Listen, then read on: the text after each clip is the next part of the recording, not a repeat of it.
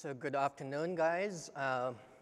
It's interesting, you have now back-to-back Indian speakers, and it's that time of the afternoon where you start dozing off a little bit if the coffee hasn't kicked in yet. Trust me, you don't want to be dreaming with an Indian accent, right? So get your coffee, make sure you wake up. Networking is exciting, yeah? I see a few smiles, that's good. So my name is Karthik Prabhakar. I work for a company called Tigera. Tigera is fairly active in the networking community within Kubernetes networking. But, and specifically, we work on plugins like Calico. We also are the co-maintainers of Flannel. We're also one of the co-maintainers of CNI, which is a networking abstraction in Kubernetes. So today, what I wanted to kind of walk through with you is a little bit of Kubernetes networking and give you some of the concepts in Kubernetes networking. But before I do that, I want to give you some of the fundamental design thinking that went into building the foundations of Kubernetes networking. And I want to contrast that a little bit with some of the design thinking that went into Neutron back in the early days. Obviously, Neutron has obviously evolved over the last 3-4 years, but I want to give you some of that contrast between Kubernetes and Neutron because there are some fundamental differences. And that'll put into context for you why Kubernetes networking is the way that it is, okay? And like every Kubernetes presentation, if you don't do a live demo, you're not worth your salt, right? So you gotta do a live demo. What I'm assuming I can get onto the network, I'd like to deploy a Kubernetes cluster, multiple nodes with networking, launching applications. I've set myself a target of 5 minutes to do that. I'm hoping I can do it in 2, right? And what that means is I want, for those of you who haven't deployed Kubernetes before, I want you to walk out of the room, or maybe you can even do it with me. I want you to walk out of this room and try deploying Kubernetes. Super easy, lots of deployment tool options. Many of them are extremely easy to use. And this is something that everyone can do. Literally everyone in this room should be able to do it. Oh, and a little bit of a plug for tomorrow. So today we're just talking about concepts of Kubernetes networking. Tomorrow, we'll actually have a little bit more of an advanced talk talking about how you connect Kubernetes and OpenStack together, whether it's Kubernetes side by side with OpenStack or one in the other. And in fact, I'm joined in that presentation by Canonical and AT&T. And AT&T is going to be doing a live demo of how they deploy OpenStack as a containerized application on top of Kubernetes. They actually use Calico for the networking fabric there. So a little bit of how we got here, right? So going back to the early days of VM networking, when people started thinking about how they connect different virtual machines to each other, especially in multi-tenant sort of deployment scenarios, the easy way to do that back in the day was, hey, if A needs to talk to B, let's just connect A and B into an overlay network, right? And in the early days of OpenStack with things like Neutron, you try and provide this virtual networking concepts to users and allow users to create their own overlay networks. And then if now B needs to talk to C, guess what? You put it in a different overlay network. And very soon you have to worry about what happens if these A needs to talk to C, you actually backhaul it through a virtual router, and then pretty soon the users have to deal with some of the more advanced networking concepts, which very often they don't really care. They just want applications to talk to each other, right? So eventually it got to a point where you get this complex mess of overlays, and then you have to deal with SDN controllers to kind of force overlays into physical network infrastructure. You have, very often with Neutron, the way many people have implemented it today, a mess of bridges, reswitches, policy enforcement points, security enforcement points, virtual routers, backhauls. And the case in point, this is a picture from OpenStack documentation of what Neutron with Open vSwitch looks like, standard Open vSwitch. For those of you who have this in production, my heart goes out to you. I've spent numerous nights and weekends the last 3 years, and I think a number of my former colleagues can attest to this here in the audience. When things break, and the things that break could be in servers right next to each other, troubleshooting this complex mess of overlays can be a real pain. And this gets even worse when you add on things like layer 3, DVR, VRRP. The complexity just goes on. And that said, you don't need approaches like Calico and other approaches where you can actually simplify the network. But this is not really a product pitch. This is going to be a technology pitch, and I want to get to the Kubernetes side of things. So here we are. We're here to talk about microservices. Microservices in a cloud-native world, right? Here's a picture of what Netflix's application flows used to look like going back a few years. It's obviously gotten more complex than this. And when you have this large number of micro-instances, microservices collaborating with each other, this traditional model of creating overlays between pairs of instances or groups of instances that need to collaborate with each other does not scale. And increasingly, because microservices are very dynamic, the flows tend to vary, things tend to come up and down fairly dynamically. We really have to look at a new approach because increasingly the world we're moving to is sort of a serverless function as a service world with things running functions individually in different parts of the infrastructure. And this concept of building overlays for everything is fundamentally an approach that has its roots in the early days of VM networking, and we have to move past that, right? So that said, Kubernetes, which is focused on how do you run containers at scale, how do you provide an infrastructure for running microservices at scale, took a different set of assumptions. First of all, the world is IP, right? How many of you have an application that does not use IP? So Kubernetes started with the assumption that it's going to assume that every node in the cluster has an IP address. It also made the assumption that every pod has an IP address that's unique within the cluster, right? And so when pods communicate over IP addresses, other pods that they communicate with know that IP address and it's the fact that it's unique. So that's a fundamental assumption, and by the way, that is a little bit more evolved from sort of some of the early design thinking that went into Neutron. Kubernetes then adopted CNI, the Container Network Interface, as a networking abstraction to allow different vendors to plug their different networking plugins to provide that connectivity between pods. Okay? And today there's numerous plugins, each with their own characteristics and different market segments that they go after. So we work with, my company works with Calico and Flannel, which are fairly popular plugins, but there's plenty of other plugins. The big difference that Kubernetes introduces, and in fact, other container orchestrators have also adopted this abstraction, is that it now decouples this concept of using network topology for isolation. What Kubernetes says is, I'm using an IP address. It's up to the network plugin to decide how to connect the instances to each other. But I'm now going to give users a new abstraction, a declarative model, by which they can declare what pods need to talk to what other pods. So users can declare in a YAML syntax, using advanced concepts like labels and selectors, how they want pods to communicate with each other, which pods they want isolated from each other. So that's declared, as opposed to enforced in the network using network topology. And what that allows you to do is you can now build networking plugins that keep the network simple. Absolutely, you can build networking plugins that keep the network complex. You can do it, but you don't have to, right? And this is a fundamental design choice that Kubernetes made. In a Kubernetes environment, because an application or microservice is served by dozens of pods or hundreds of pods, if you have a web server, it could be running as tens of web server instances. You need a concept to abstract away this fleeting, dynamic environment, and that concept is services. So Kubernetes has the concept of services, and we'll talk about how that's implemented in the network. And a service refers to a collection of pods at the back end.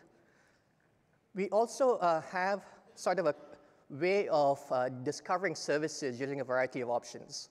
You can use DNS, but there's other options you can use, and Kubernetes basically presents all of these to you.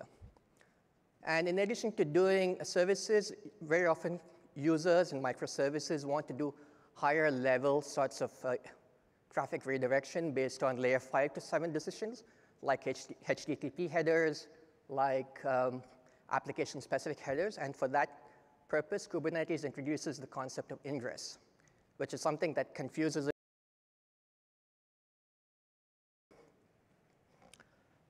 So let's start with a little bit of a dive into what the networking landscape looks like. We'll start with first simple east-west traffic, pod-to-pod traffic between pods in Kubernetes. And then we'll go on to the more abstract concepts like services, ingress, and so on, right? So to begin with, in Kubernetes, a Kubernetes cluster is a collection of nodes. Nodes could be bare metal nodes. It could be virtual machines running on OpenStack. It could be instances running on your favorite public cloud. Doesn't matter. It's a bunch of nodes. Some nodes are designated as master nodes, where you're running the Kubernetes control services. And some nodes are designated worker nodes, where you're actually running the pods or the applications. The main services running on the master nodes are things like the API server, which is how you how users interact with Kubernetes. You have a scheduler, which helps schedule pods. You have things like the controller manager, which runs a number of controllers, things like add-on managers and other controllers that are part of Kubernetes. But when the master needs to actually schedule nodes or schedule pods to run on nodes, it talks to an agent called kubelet, which is running on the individual nodes. And the kubelet is responsible for launching those pods and running them. Okay, and so you have this kubelet agent that's running on every node, every worker node. Within that worker node, I've just called out this concept of the host network namespace. That's typically the Linux networking stack as you and I know it. As you all know, it's possible to create multiple namespaces in Linux. And so we'll get to that concept next. So when Kubernetes launches a pod in Kubernetes is essentially a collection of containers with a shared network namespace. So typically, what that means is that collection of containers shares an IP address, it shares a routing table, it shares some basic network concepts. So it has a separate namespace. And when a kubelet launches a pod, which is a collection of containers, what it does is it now says, I need to network this pod and get it connected to the network so it can talk to other pods and talk to the rest of the world. The way it does that in Kubernetes is using CNI.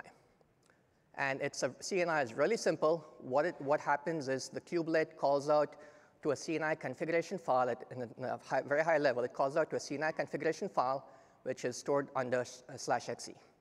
And in this case, I've used a Calico example. There's a similar example of Flannel, which I'll talk to. There's other plugins. Each plugin has its own config file for CNI. And the kubelet basically says, hey, I'm calling you, and I have this pod. I want you to connect this pod to the network.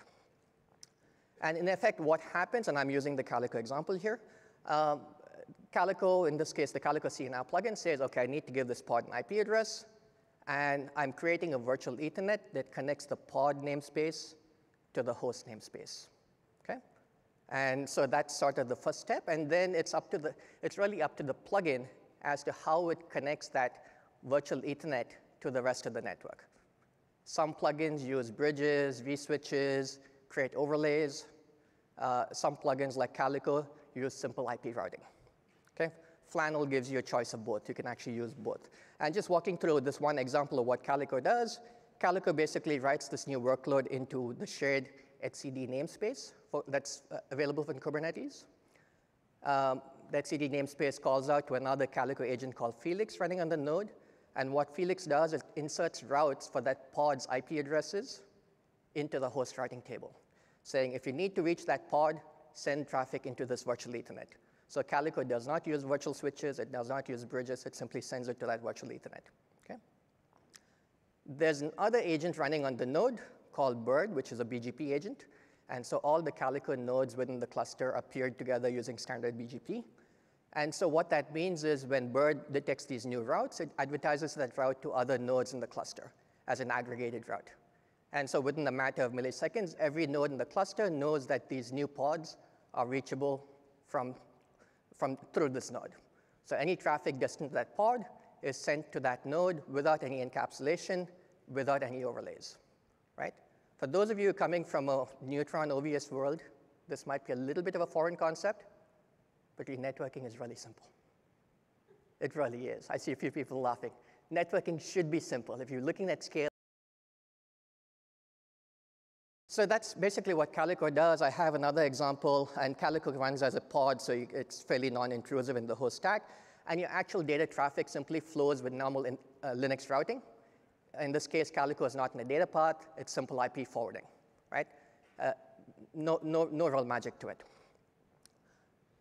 Flannel is another example. This is one of the early plugins available for Kubernetes. And Flannel has a variety of ways that it can provide the actual networking.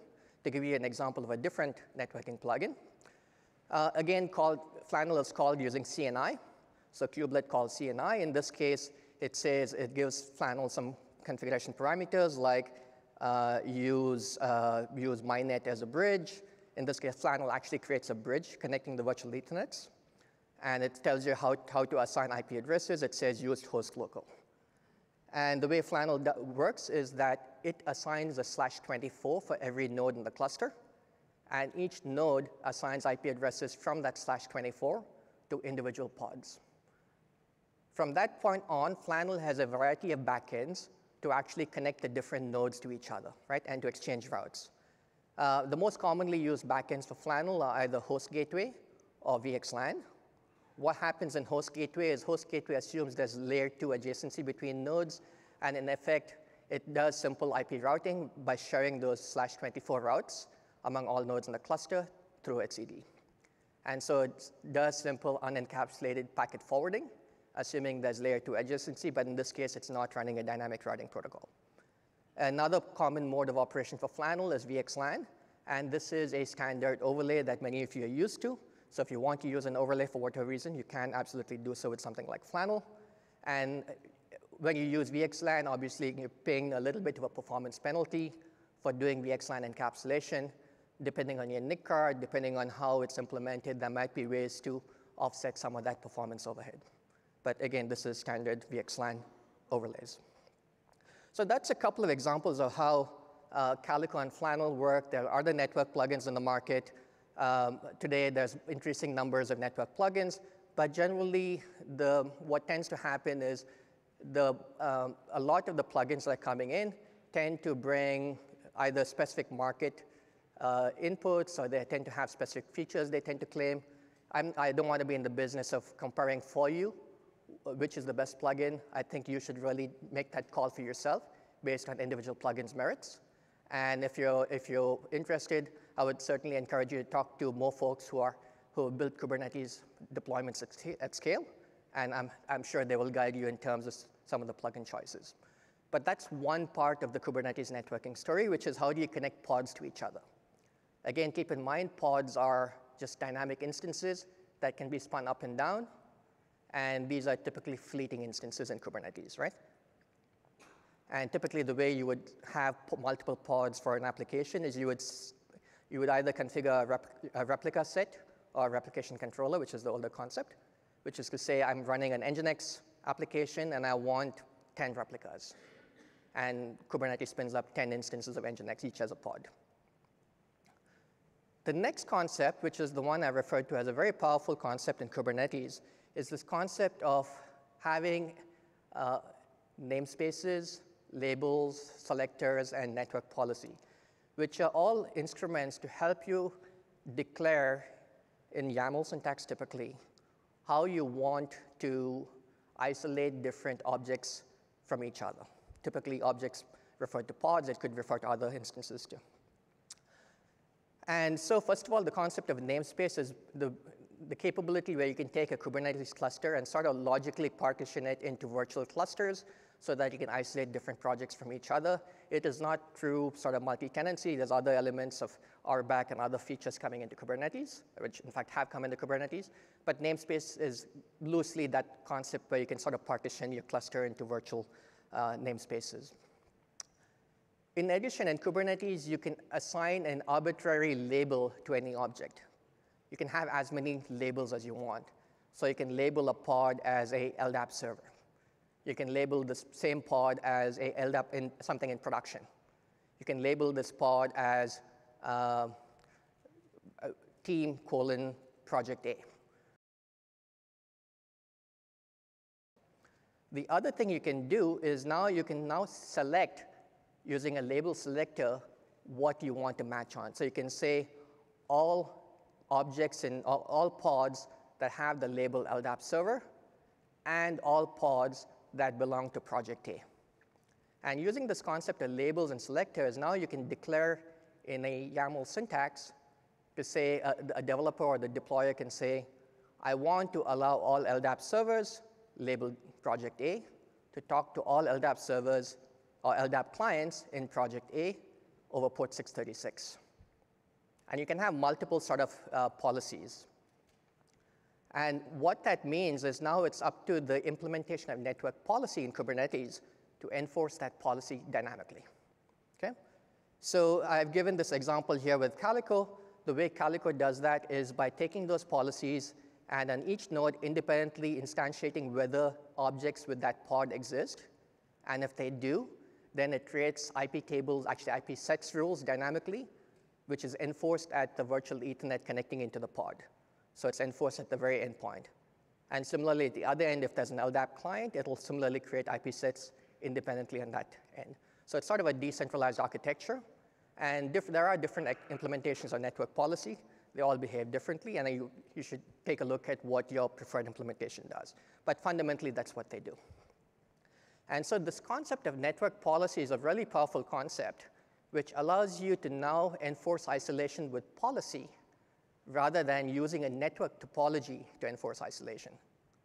And this is something that the OpenStack community, specifically the Neutron community, needs to understand as Neutron looks to integrate closer with Kubernetes, because this gives you the opportunity to fundamentally simplify networking as you look at combining Neutron with Kubernetes networking. Okay? Let's move on to the concept of services, which is, like I said, a service is the ability to now have an abstraction to provide a front end for a collection of pods. And so in this case, I've got a couple of pods that, I've got this little pink circle here, which are supposed to indicate, let's say, they're running 2 instances of an Nginx application, right? They're both doing the same application. They've got the same labels. They're basically 2 instances of the service.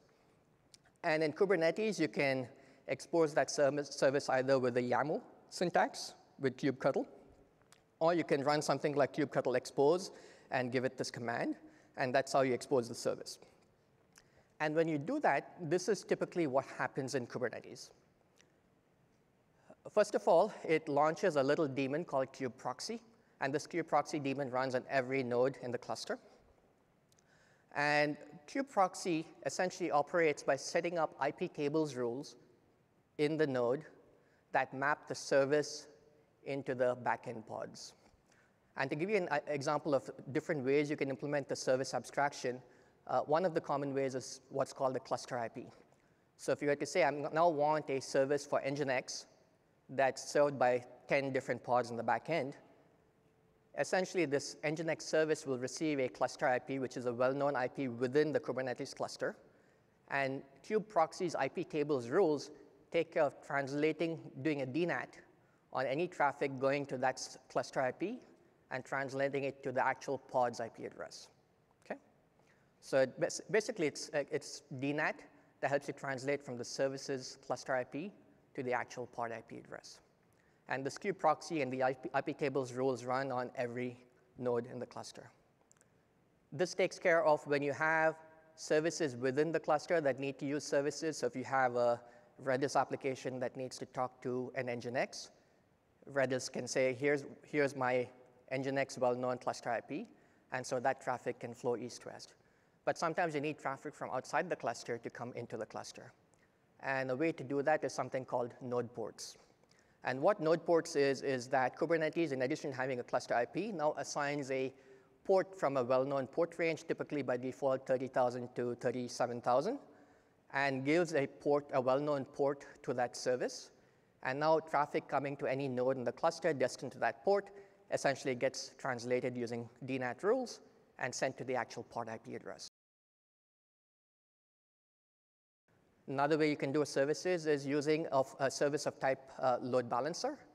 In this case, what Kubernetes does is that for certain well-known load balancers, like Google's load balancer, Amazon's ELB, a handful of other well-known load balancers, Kubernetes basically creates the load balancer rules to translate services to pod IPs dynamically. So it's a way to do service mappings from services to the backend pods, right? So far, so good. So now you've sort of done this mapping of services to pods.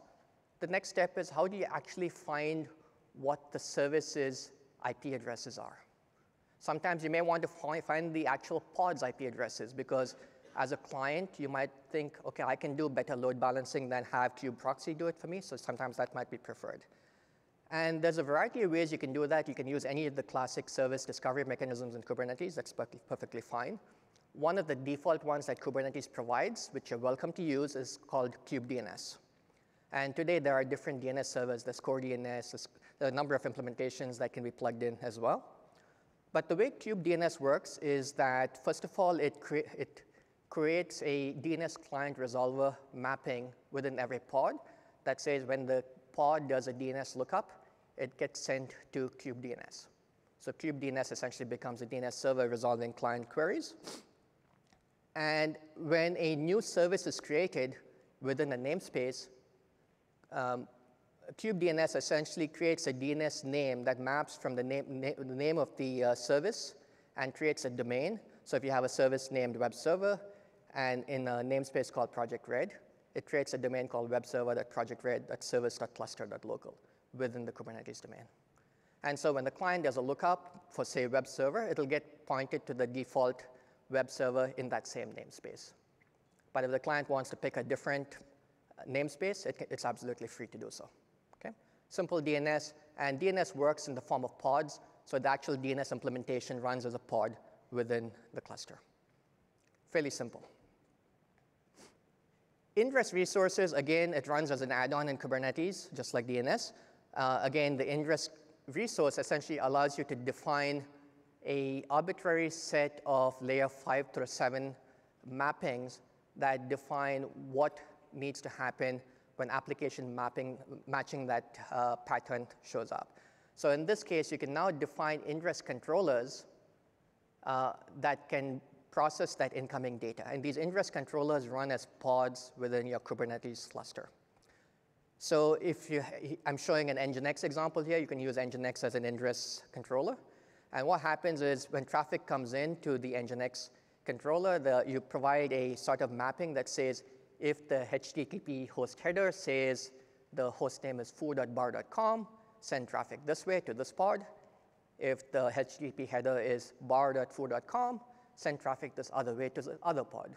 And so you can use this concept of Ingress controllers to sort of redirect your traffic based on application semantics. And you can have sort of arbitrary L5 to L7 controllers for depending on what sort of applications you want. Again, a fairly powerful concept, but it's sort of a new concept for many folks in the OpenStack community.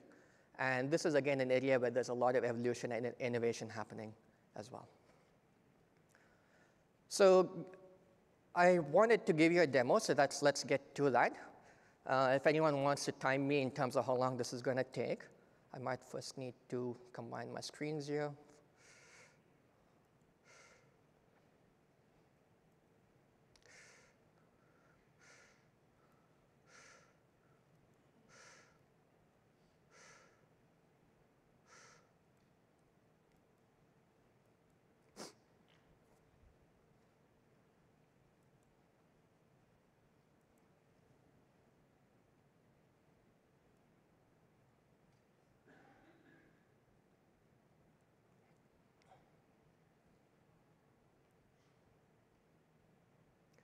OK, so what I have here is essentially a master node, which I've gotten here in this terminal.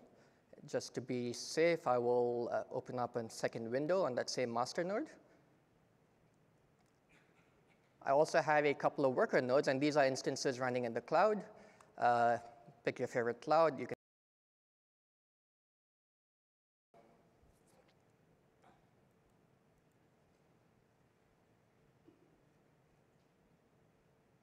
So that's node 2.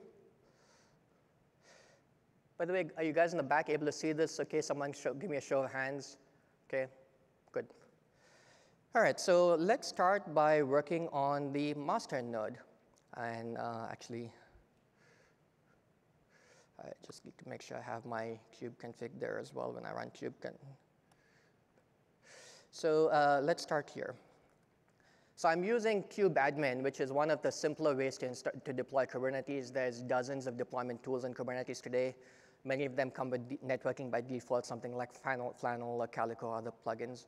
But if you don't, kubeadmin is a fairly simple way to get started. There's lots of other tools. So I'm using kubeadmin here because it's simple. So what you would do, to start with, on the master, you would run something called kubeadm init. Let's hope the demo gods are kind to us. And essentially what kubeadmin init is doing is it's launching all of the key Kubernetes daemons on the master and configures them. So if things go well, pretty soon it should come up and say, all right, things are looking good so far. Voila. So it says I'm now ready to have clients or worker nodes join the cluster. Before we get to that, let's do one thing. Let's start kubectl, which is how you sort of look at what's happening in the cluster. In fact, let's do a watch.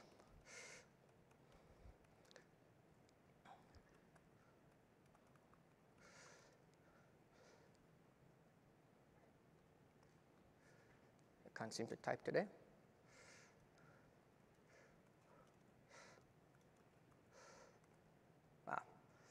I am not able to type today. All right, there we go.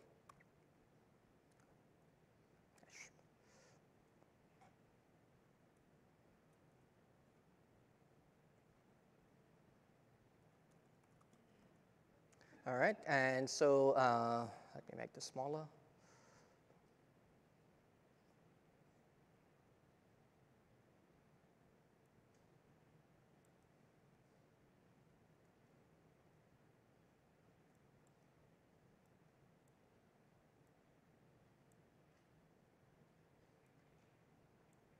All right, so there's it's telling you what's currently running, and basically you've got a bunch of Kubernetes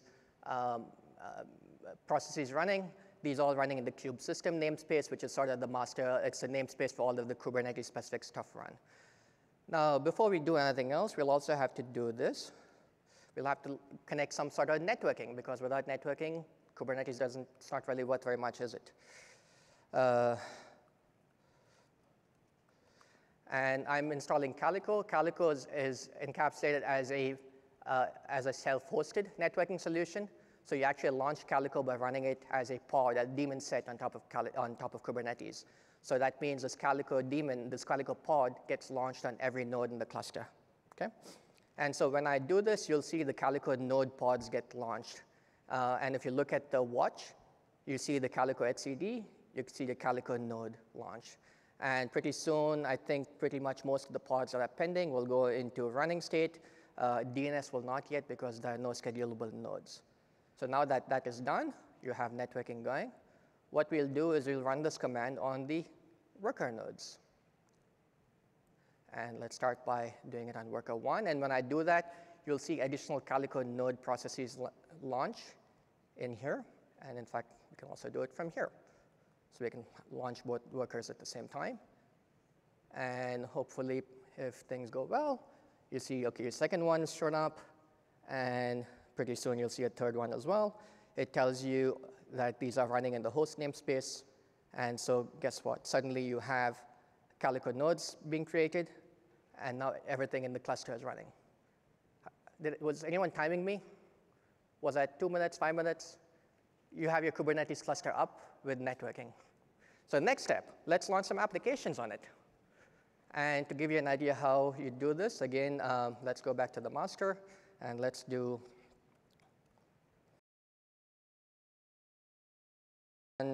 everyone's favorite application, Nginx.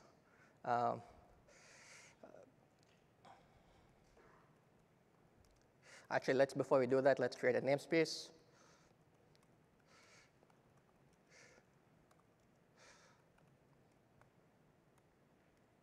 Call it policy. All right, and let's run. I cannot type today for some reason.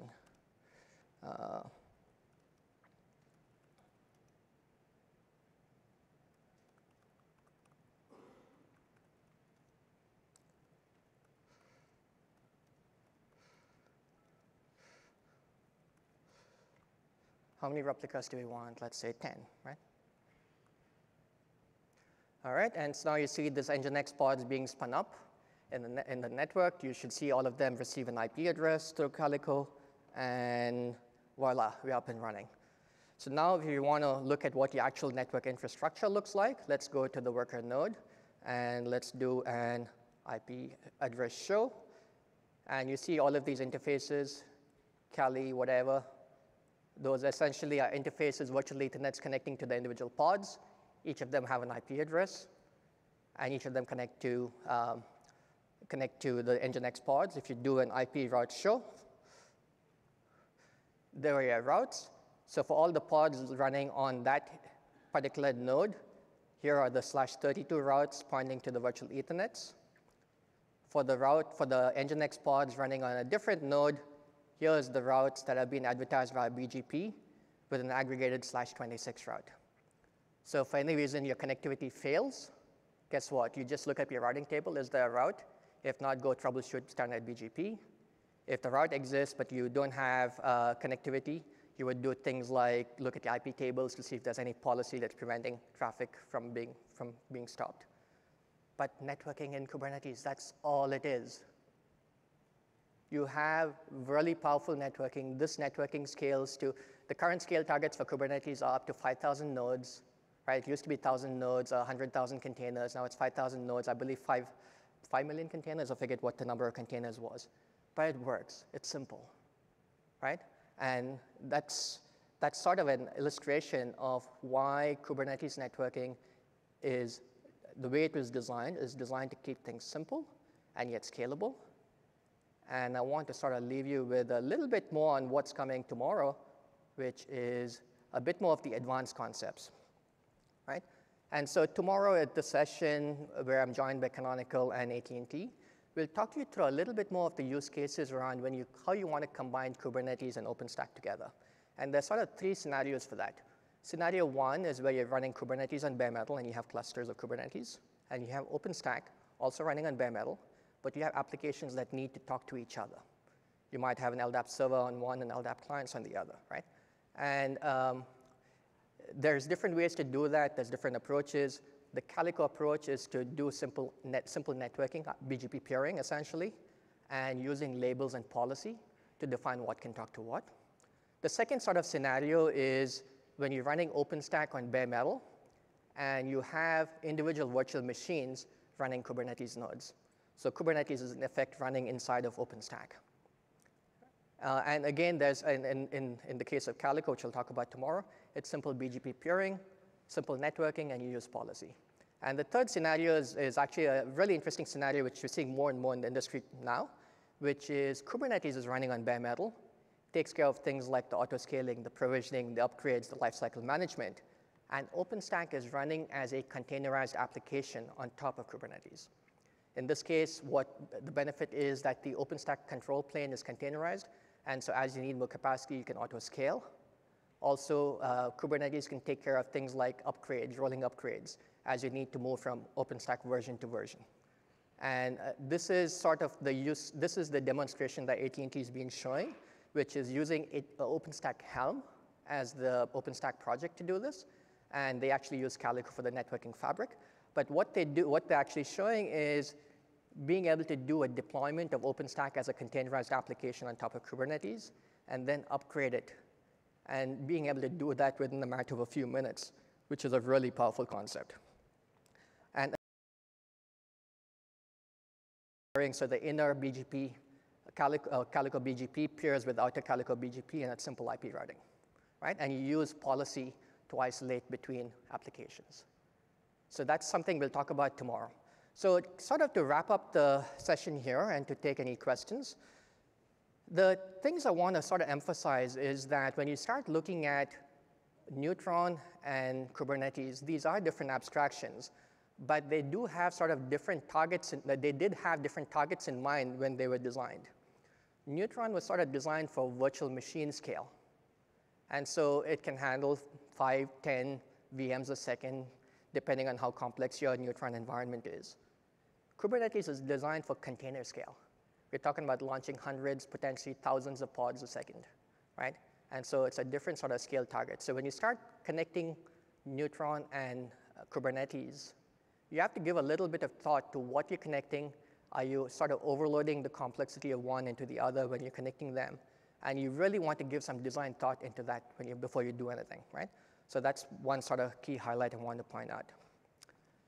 The second thing is that Kubernetes networking abstractions are different from Neutron's networking abstractions. And that's intentionally so because Kubernetes is focused in this world of microservices that we live in, which is a much more rapidly changing world than the world that OpenStack and Neutron were originally designed for, which was virtual machine networking, right? So the abstractions are quite different. Certainly, Neutron has slowly evolved, but I think as it's evolved, it's also picked up some complexity, and there needs to be some focus, especially for people deploying and operating networking at scale, to focus on the operations part of it, because there's key elements from an operational scale perspective. And finally, this is a key concept in Kubernetes networking, which is it gives you the option of keeping networking simple and using policy for isolation. Does not mean you have to follow that principle. It gives you the option. Now, absolutely, you can implement your networking in any fashion that works for you, but it also gives you the ability to keep your networking configuration simple and actually use a declarative model like network policy to provide the isolation, which is a really powerful concept. And this is a concept that's sort of been embraced by all of the other major container orchestrators. They're all moving in this direction, if they haven't already. And so this is really an opportunity. It's an inflection point for us to all think about how we have deployed networking in the past, in the early days of cloud networking, and to sort of rethink what we can do moving forward, how we can fundamentally simplify and focus on scaling networking to much bigger infrastructures. So that said, if there are any questions, I'm happy to take some questions now. I'm not sure how much time I have. Looks like I have about 5 minutes here. Yeah. Just one clarification question. Do all the containers in the pod share the same network namespace? No. So a pod is a collection of containers, and essentially the pods or the containers within a pod share a network namespace. Only the network namespace, but process file namespaces are separated. Again, generally that's a namespace that's created by kubelet. I couldn't speak to all of the different namespaces, but at least as far as network namespace, which I'm pretty familiar with, that's what happens. And the way, if you actually look into how it's created, there's something called the pause container that gets launched. And the only job of a pause container is to keep that namespace alive. So it's a very simple way to get a namespace going. Pause? If you look at what's running on a node, there's something called a PAUSE, pause, and all that's doing is creating a network namespace. Thank you. You're welcome. At the time you're doing the kubectl apply calico.yaml, yep. Is there some baseline network already running, or is it just the management plane that is used for all operations? Just the management plane. Obviously, all the nodes are also connected, but at this point, the master doesn't know about any of the nodes. All you're doing when you do a kubectl apply calico.yaml is you're creating a daemon set that says anytime a new node comes up, launch the calico node or calico pod on that node. So it essentially preps your Kubernetes cluster for networking. And so the first time a worker node joins the cluster, the Calico node launches on that clustered node, and you have networking automatically. Okay.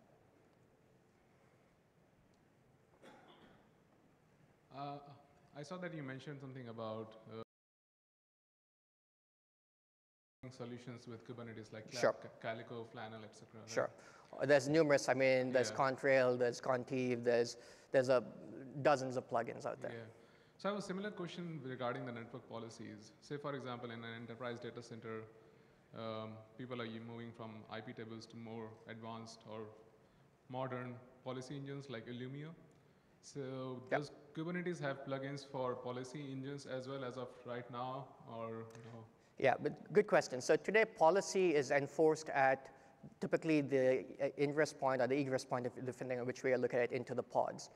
And it's really a function of the network plugin to implement policy. So Calico has sort of a policy engine that was, the team behind Calico helped develop network policy for Kubernetes. So it's sort of a, Kubernetes policy is a subset of Calico.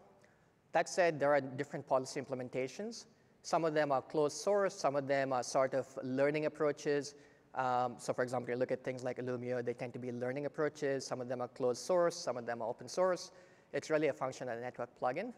The thing I will point out is in the world of microservices, especially as you move towards things like functions as a service and serverless, the model where you try and learn something in the network doesn't necessarily scale because things are too transient. And so most of the container orchestrators tend to have this model of declarative syntax where you actually declare what you want the application to do and then enforce that policy. So things like Calico sort of follow that model. Okay. Thank you. Okay, you're welcome. Hello. My question is about the Ingress filtering. You showed an example where we're filtering on host, which is on source host, which is a really common case. How flexible is this part of the stack? Can it filter on some other aspect of the packet?